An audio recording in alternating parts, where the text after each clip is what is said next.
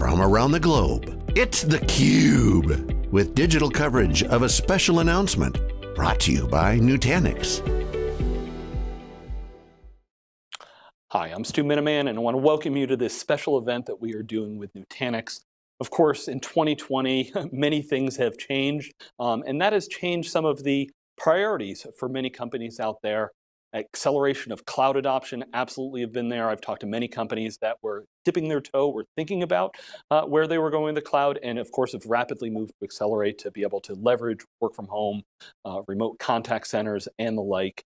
So we have to think about how we can accelerate what's happening and make sure that our workforce and our customers are all taken care of.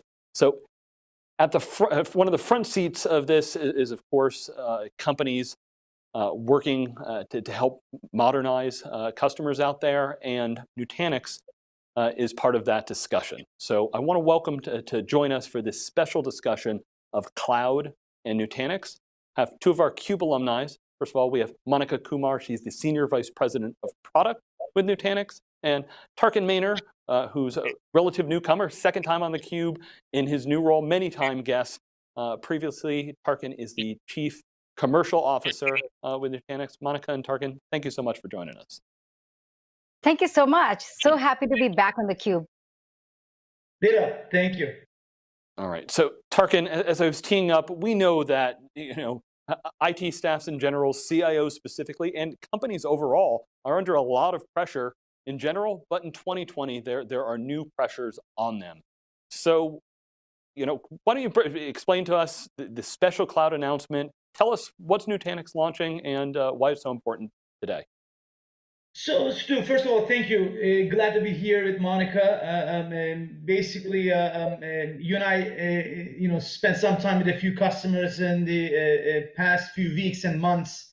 I'll tell you, the things in our industry are changing at a pace that we've never seen before, especially with this pandemic backdrop as we're going through, and obviously all the economic challenges that creates, beyond the obviously health challenges and across the world, all the pain it creates, but also creates some opportunities for our customers and partners to deliver solutions to our enterprise customers and commercial customers and public sector customers in multiple industries, from healthcare, obviously very importantly, to manufacturing, to supply chains, and to all the other industries, including financial services and public sector again.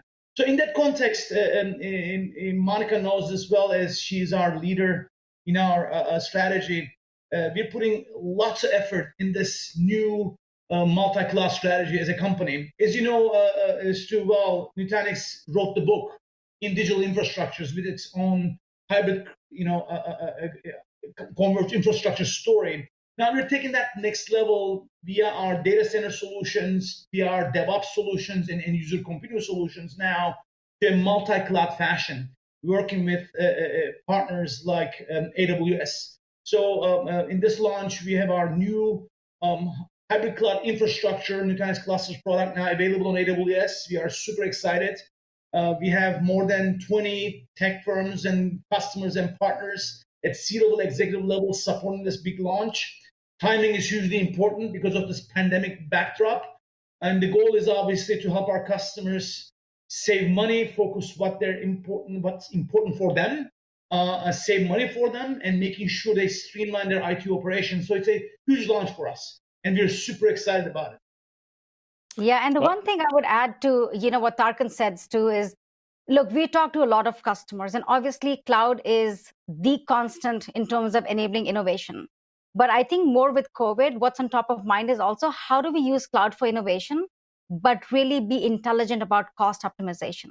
So with this new announcement, what we're excited about is we're bringing, making really a hybrid cloud a reality across public and private cloud, but also making sure customers get the cost efficiency they need when they're deploying the solution. So we are super excited to bring, a true hybrid cloud offering with AWS to the market today.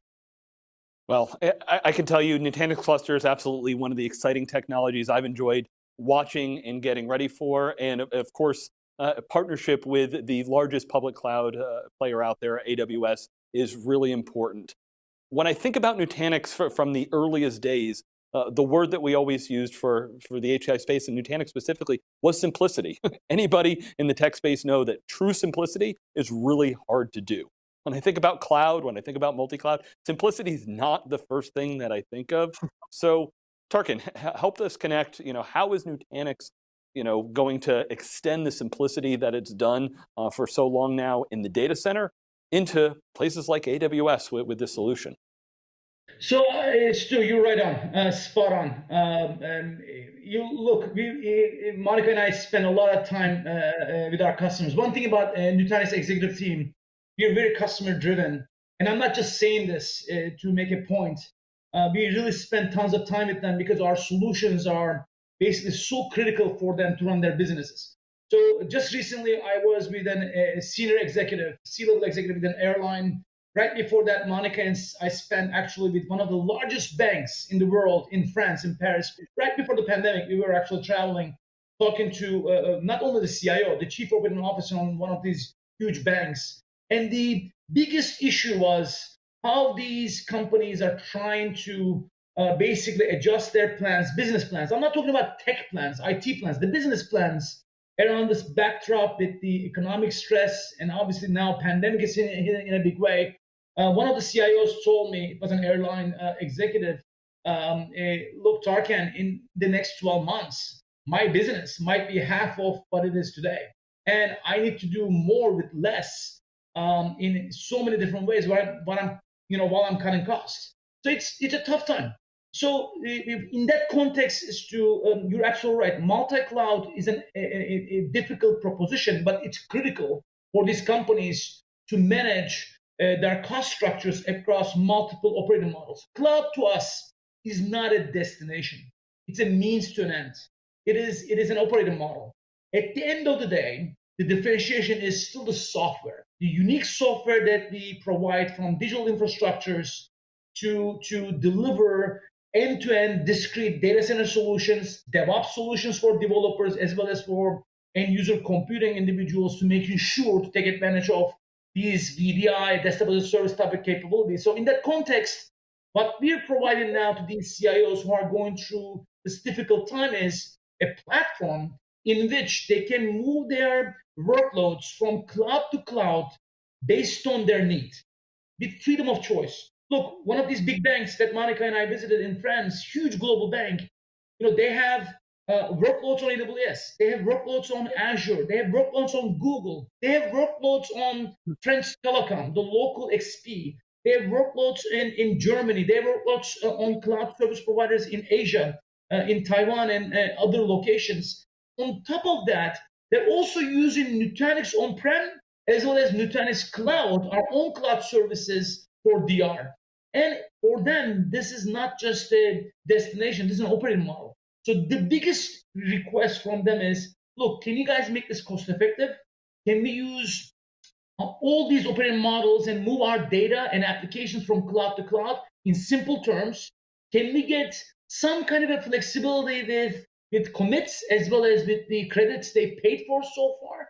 And those are the things we're working on. And I'm sure Monica is going to get a little bit more into detail as we talk through this. We are super excited to start this journey with AWS with this launch, but we're not going to stop there. Our goal is we just kind of discussed with Monica earlier, provide freedom of choice across multiple clouds, both on-prem and off-prem, for our customers to cut costs and to focus on what's important for them. Yeah, and I would just add, to sum it up, we are really simplifying the multi-cloud complexity for our customers. And I can go into more details, but that's really the gist of it, is what Nutanix is doing with this announcement and more coming up in the future. Well, Monica, when I think about customers and how do they decide what stays in their data center, what goes in the public cloud, it's really their application portfolio. I need to look at my workloads, I need to look at my skill set. So when I look at the cluster solution, what are some of the key use cases? What workloads are going to be the first ones that you expect or you're having customers use with it today? Sure. And as we talk to customers too, there's clearly few key use cases that they've been trying to build a hybrid strategy around. The first few ones are bursting into cloud, right? If in case of demand, sudden demand, how do I burst and scale my, let's say, a VDI environment or database environment into the cloud? So that's clearly one that many of our customers want to be able to do simply and without having to incur this extreme complexity of managing these environments. Number two, it's about DR. And we saw with COVID, right? Business continuity became a big deal for many organizations. They weren't prepared for it. So the ability to actually spin up your applications and data in the cloud seamlessly in case of a disaster, that's another big use case. The third one, which many customers talk about, is can I lift and shift my applications as is into the cloud without having to rewrite a single line of code or without having to rewrite all of it, right? That's another one. And last but not least, the one that we are also hearing a lot about is how do I extend my current applications by using cloud native services that's available on public cloud? So those are four. There's many more, of course. But in terms of workloads, I mentioned two examples, right? VDI, which is virtual desktop infrastructure, end user computing, and also databases. More and more of our customers don't want to invest in, again, having on-premises data center assets sitting there idly and wait for when the capacity surges, the demand for capacity surges. They want to be able to do that in the cloud. So I'd say those are the few use cases and workloads. One thing I want to go back to what Tarkan was talking about. Really, there are three key reasons why the current hybrid cloud solutions haven't really panned out for customers. Number one, it's having a unified management environment across public and private cloud. There's a few solutions out there, but none of them have proved to be simple enough to actually put into real execution. With Nutanix, the one thing you can do is literally build a hybrid cloud within under an hour. Under an hour, you can spin up Nutanix clusters, which you have on premises, the same exact cluster in Amazon, under 1 hour. There you go. And you have the same exact management plane that we offer on-prem that now can manage your AWS Nutanix clusters. It's that easy, right? And then you can easily move your data and applications across if you choose to. You want to move and burst into cloud, public cloud, do it. You want to keep some stuff on-prem, do it. If you want to develop in the cloud, do it. Want to keep production on-prem, do it. Single management plane, seamless mobility. And the third point is about cost, simplicity of managing your costs, making sure you know how you're going to incur costs. How about if you can hibernate your AWS cluster when you're not using it? We have the capability now in our software to do that. How about knowing where to place which workload goes into public cloud, which stays on premises? We have an amazing tool called Beam that gives the customers that ability to assess which is the right cloud for the right workload. So I can go on and on about this. We've talked to so many customers, but this is in a nutshell, the use cases and workloads that we're delivering to customers right out the gate. Well, Monica, I'd love to hear a little bit about the customers that have had early access to this. What customer stories can you share? Understand, of course, you're probably going to need to anonymize, but I'd like to understand how they've been leveraging clusters, the value that they're getting from it. Absolutely. We've been working with a number of customers, and I'll give you a few examples. There's a customer in Australia. I'll start with that. And they basically run a big event that happens every 5 years for them, and that they have to scale something to 24 million people. Now imagine if they have to keep capacity on site, anticipating the needs for 5 years in a row. Well, they can't do that. And that big event is going to happen next year for them. So they're getting ready with now clusters to really expand their VDI environments into the cloud in a big way with AWS. So from Nutanix on-prem to AWS and expand VDI and burst into the cloud. So that's one example. That's, obviously when you have an event-driven capacity bursting into the cloud. Another customer who is in the insurance business, for them, DR is, of course, very important. I mean, DR is important for every industry and every business. But for them, they realize that they need to be able to transparently run their applications in the case of a disaster on the cloud. So they've been using now Nutanix clusters with AWS to do that. Another customer is looking at lifting and shifting some of their database applications into AWS with Nutanix, for example. And then we have yet another customer who's looking at retiring a part of the data center estate and moving that completely to AWS with Nutanix as the backbone, Nutanix clusters as the backbone. I mean, and we have tons of examples of customers who during COVID, for example, were able to burst capacity and spin up remote, hundreds and thousands of remote employees using clusters into AWS cloud. using Citrix also, by the way, as their desktop provider. So again, I can go on. We have tons of customers. There's obviously a big demand for this solution because now it's so easy to use. We have customers really surprised going, wait, I now have built a whole hybrid cloud within an hour, and I was able to scale from 6 nodes to 16 nodes just like that on AWS Cloud, from on-prem 6 nodes to 16 in AWS Cloud. Our customers are really, really pleasantly surprised with the ease of use and how quickly they can scale using clusters in AWS. Yeah, Tarkan, I have to imagine that this is a real change for the conversations you have with customers. I mean, Nutanix has been partnering with AWS for a number of years. I remember the first time that I saw Nutanix at the reInvent show, but cloud is definitely front and center in a lot of your customers' conversations. So with your partners, with your customers, has to be just a whole different aspect to the conversations that you can have. Absolutely, Stu. As you heard from Monica too, as I mentioned earlier, this is not just a destination for the customers, right? I know you're using these buzzwords. At the end of the day, this is an operating model.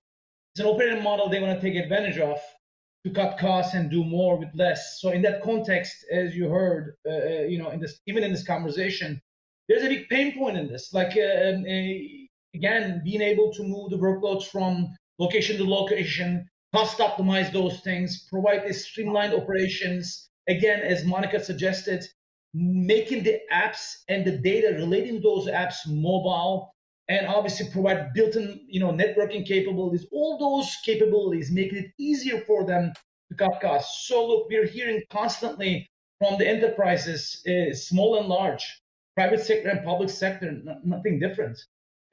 Clearly, they have options. They want to have the freedom of choice. Some of these workloads are going to run on-prem, some of them off-prem, and off-prem is going to have tons of different variations. So in that context, as I mentioned earlier, we have our own cloud as well. We provide 20 plus SKUs to 17,000 customers around the world. There's a $2 billion software business run rate, as you know. And a lot of those customers, on-prem customers, now also come into our own cloud services. With Colo partners, we have our own cloud services with our own billing, payments, logistics, and service capabilities. With a credit card, you can do DR, disaster recovery as a service, to Nutanix itself. But some of these customers also want to be able to go to AWS or Azure or to a local service provider. Sometimes as US companies, we think US only, but think about this. This is a global phenomenon. I have customers in India. We have customers in Australia, as Monica talked about, in China, in Japan, in Germany. And some of these enterprise customers, public sector customers, they want a DR, disaster recovery as a service, to a local service provider within the country. Because of the new data governance laws and security concerns, they don't want the data and apps to go outside of the boundaries of the country. In some cases, in the same canton, if you're in Switzerland, not even forget about the country, in the same city. So we want to make sure we give capabilities to our customers, use the cloud as an operating model the way they want. And as part of this, just so you know, Stu, we're not alone on this. We cannot do this alone. We have tremendous level of partner support, as you're going to see in the announcements, from HPE as one of our key partners, Lenovo, AMD, Intel, Fujitsu, Citrix for end user computing. We're partnering with Palo Alto Networks for security. A slew of partners. As you know, we support VMware with ESXi. We have partners like Red Hat, who's doing tons of work on the Linux front. We partner with IBM. We partner with Dell. So the ecosystem makes it so much easier for our customers, especially with this pandemic backdrop. And I think what you're going to see from Nutanix, more partners, more customer proof points to help the customers at the end of the day to cut costs in this difficult backdrop, especially for the next 24 months. I think what you're going to see is tremendous, so to speak, adoption of this multi-cloud approach that we're focusing on right now. Yeah, let me add, I know our partner list is long. So Tarkan, also we have the global SIs, of course. The Wipros and HCL and TCS and Capgemini and Zensar, you name it all. We are working with all of them to bring clusters-based solutions to market.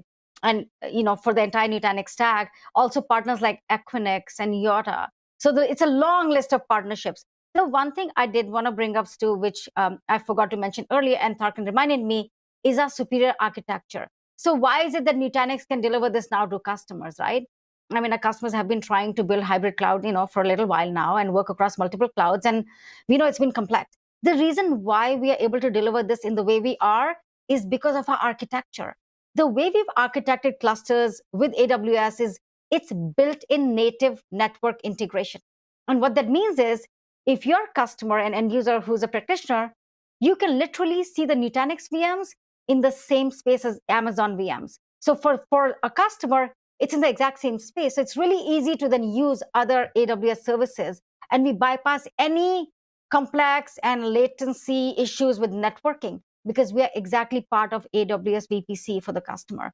And also, the customers can use, by the way, the Amazon credits with the way we've architected this. We allow for bringing your own license. By the way, that's the other true part about simplicity is same license that our customers use on premises today for Nutanix can be brought exactly the same way to AWS if they choose to. Now, of course, we do also offer other licensing models that are cloud only. But I want to point out that BYOL is something that we are very proud of. We're truly enabling bring your own license to AWS cloud in this case. Well, it's interesting, Monica. Of course, one of the things everybody's watched of Nutanix over the last few years is that move from an appliance primarily to a software model. And as an industry as a whole, it's much more moving to the cloud model for pricing. And it sounds like that's the primary model with some flexibility and options that you have when you're talking about the cluster solution here. Is that correct? Yes, we also offer the pay-as-you-go model, of course, on cloud that's popular. So customers can decide they just want to pay for the amount they use, that's fine. Or they can bring their existing on-prem license, to AWS. Or we also have a commit model where they commit for a certain capacity for the year and they go with that. So we have 2 or 3 different kinds of models. Again, going with the freedom of choice for our customers, we offer them different models they can choose from. But to me, the best part is the bring your own license model. That's, again, a true hybrid pricing model here. They can choose to use Nutanix where they want to. Yeah, well, and Monica, I'm glad you brought up some of the architectural pieces here because you talked about all the partners that you have out there. If I'm sitting in the partner world, I've heard nothing over the last few years, but I've been inundated by all of the hybrid solutions. So every public cloud provider, including AWS now, is talking about hybrid solutions. You've got virtualization players, infrastructure players, all talking out there. So architecture, you talked a bit about. Anything else, key differentiators that you want people to understand as what sets Nutanix apart from the crowd when it comes to hybrid cloud? Well, like I said, it's because of our architecture, you can build a hybrid cloud in under an hour.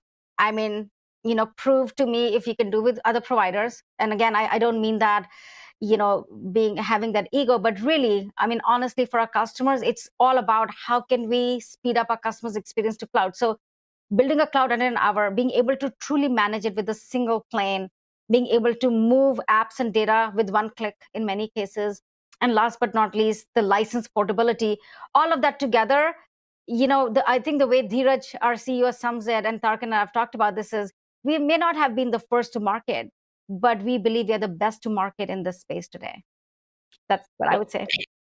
Well, Tarkan, I'd love to hear a little bit of the vision. So as it was Monica kind of alluded to, anybody that kind of digs underneath the covers it's bare metal offerings from the cloud providers that are enabling this technology.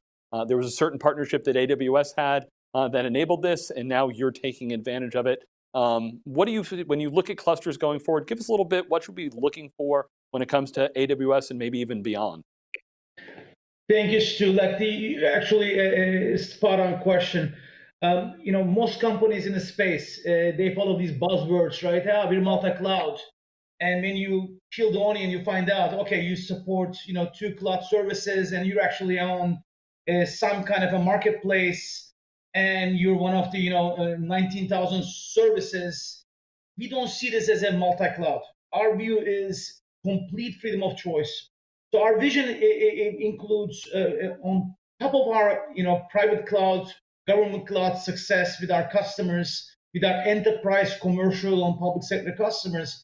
Also deliver to them choice with Nutanix's own cloud, as I mentioned earlier, with our own billing, payment, logistics capabilities, starting with DR as a service, disaster recovery as a service, but take that to next level, the database as a service, with VDI, desktop as a service, and other services that we deliver. But on top of that, also, as Monica talked about earlier, partnerships we have with service providers like Yoda in India, work going on with SoftBank in Japan, work going on with OVH in France, and multiple countries that we're building this XSP service provider telco relationships, give those international customers choice within their own local region, in their own country, in some cases, even in their city where they are, making sure the network latency is not an issue, security, data governance is not an issue. And obviously, the third leg of this multi-leg stool is hyperscalers themselves, like AWS. AWS has been a phenomenal partner, working with Doug Hume, Matt Garman, the executive team under Andy Jassy and Jeff Bezos. They've been super partners. Obviously, that bare metal service capability is huge differentiator. And with the typical AWS simplicity, and obviously with the Nutanix simplicity coming together, but giving choice to our customers as we move forward. Obviously, our customers have a multi-cloud strategy. So I'm reading an amazing book called Silk Roads. It's an amazing book. I strongly suggest you all read it. It's all talk about partnerships throughout the history. Those empires, those countries who've been successful partnered well, connected dots well. So that's what we're trying to learn from our own history, connecting the dots with the customers and partners, as we talked about earlier, working with companies like Wipro. And we already delivered an end user computing service called Database Service Virtual Desk, database as a service, digital data services with them. We have few other new services starting with HCL and others. So all these things come together as a complete end-to-end strategy with our partners. So we want to make sure as we move forward in upcoming weeks and months, you're going to see these announcements coming up, one partner at a time. And obviously, we're going to measure success one customer at a time as we move forward with the strategy. All right. So, Monica, you mentioned that if you're an existing Nutanix customer, you can spin up in the public cloud in under an hour. I guess final question I have for you is, number one, if I'm not yet a Nutanix customer, is this something I could start in the public cloud and leverage some capabilities? And whether I'm an existing customer or a prospect, how do I get started with Nutanix clusters? Absolutely. We're all about making it easy for our customers to get started. So in fact, I know seeing is believing. So if you go to Nutanix.com today, you'll see we have a link there for something called a test drive. So we are giving our prospects and customers the ability to go try this out, either just take a tour or even do a 30-day free trial today. So they can try it out, they can just get spun up in the cloud completely and then connect to on-premises if they choose to, or just if they choose to stay in public cloud only with Nutanix, that's absolutely the customer choice. And I would say this is really only the beginning for us, as Tarkan was saying. Our future, I'm just really super excited about our future in how we're going to enable customers to use cloud for innovation going forward in a really simple manner that's cost efficient for our customers. All right, well, Monica and Tarkan, thank you so much for sharing the updates. Congratulations to the team on bringing this solution out. And as you said, just the beginning. So we look forward to talking to you, your partners, and your customers going forward. Thank you so much. Thank you, Stu. Thank you, Monica. All right, for Tarkan and Monica, I'm Stu Miniman with theCUBE. Thank you as always for watching this special Nutanix announcement.